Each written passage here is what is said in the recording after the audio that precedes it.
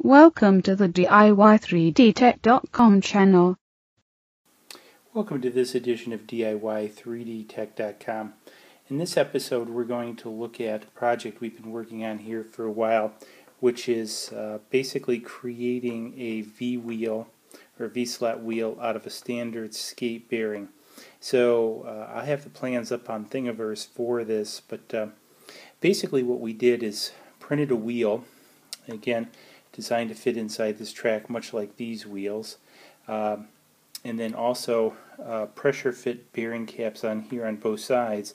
It doesn't go all the way through, so it allows pressure fit against this rim on the bearing, so it allows it to turn, as you can see, smoothly.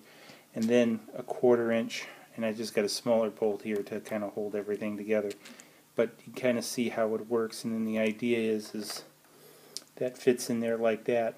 All in all, it seems like it's a plausible idea and probably will work.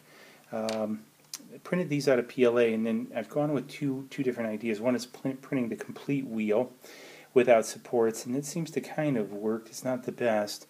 I'm thinking about doing it on my ABS printer and then printing half the wheel out. You can see the print is not that great, but it's okay, I guess, for prototyping. So I was able to pressure fit this on with putting it in the vise and pushing it on. So it is good and tight on there. So that's going to have to be cut off there to take that off that bearing. And again, it looks like it'll all pretty much work. So the only difference is you can kind of see the size difference between the bearing and the standard V-slot wheels. So it won't work with the standard platform. However, I'm thinking about working up a separate set of platforms for these that will fit this size and be able to work on the platform. But the great thing is this is about 50 cents versus $4.50 for these.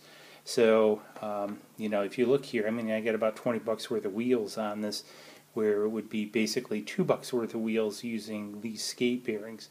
I also thought about using the bearings directly, you know, metal on the thing, in which I've actually, sorry for the bouncing around, I've got another skate bearing over here, and you can kind of see how that fits in. I've almost been thinking about that too.